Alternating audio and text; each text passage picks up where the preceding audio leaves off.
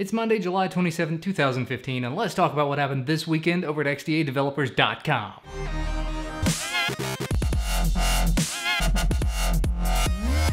First up, several OnePlus stories popped up over the weekend. Possibly most important, they have opened up the invite queue for signups. Last time I looked, there were a ridiculous amount of signups already, as you would expect, but I definitely recommend going ahead and signing up over there, just in case. And with the upcoming OnePlus 2 launch, they've gone ahead and released their app for the event, so if you've got their cardboard, stop watching VR porn for just a minute and go ahead and install their app ahead of time. That way you can see the live event when it happens on the 27th. But just in case you don't have cardboard, they've also added in a cardboard-free version of the app inside of that same app, so I do suppose one way or the other, if you're interested in seeing the OnePlus 2 event, just make sure to install their app. It's in the Play Store. However, in an interesting turn of events, a video showed up on YouTube with what appears to be the OnePlus 2, and it shows a 1080p screen and an Antutu score that, while it is still a good score, it's about 49,000, which is not really blowing anybody out of the water. Moving along though, as of this weekend, the Chromecast has officially been out for 2 years now. And to celebrate that, Google is providing a free movie rental through Google Play Movies. Keep in mind, this is probably only going to work in certain locations, but it definitely does work. I already used mine this weekend for a date night with my wife.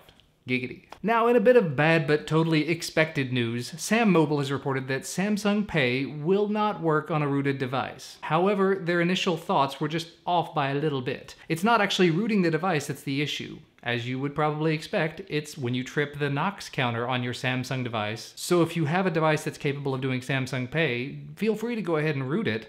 Just do it in a way that doesn't trip the Knox counter and you should be okay to continue using Samsung Pay, if that's something people are actually doing. Mario put together an article talking about running CyanogenMod 12.1 on the Asus Zenfone 2. It's something that I haven't actually tried myself yet, so if you're curious about his experience, go ahead and check out the portal post. A method for rooting a bunch of different variants of the LG G4 was released, at long last. It's a bit of a stretch. Essentially, you have to flash an entirely new system partition to your device, and that system partition you flash is pre-rooted, so as long as they have a pre-rooted image for your device variant, it should be possible. Still, when the options are to root or not to root, that is the question. I know that most of you guys are going to choose to flash that like 1.5 gigabyte system image rather than not being rooted. And to go along with that new root possibility, a new build of Twerp has been put together for the T-Mobile variant of the G4, and I'm sure that others will come along before too much longer as well, so do make sure to check out the forum thread for links to download it. And apparently when it received its update to Android 5.1, the Dell Venue 8 Model 7840 received the ability to be OEM unlocked. So, to go along with that, a rooting tool is now available thanks to XDA senior member XBigRedX, which marks the spot if you've forgotten. So if you've got that device, do make sure you're up to date and unlocked, and then get to rooting. And finally, to wrap things up, XDA recognized developer Sultan XDA has released a ROM for the OnePlus 1 that adds in support for 1080p video recording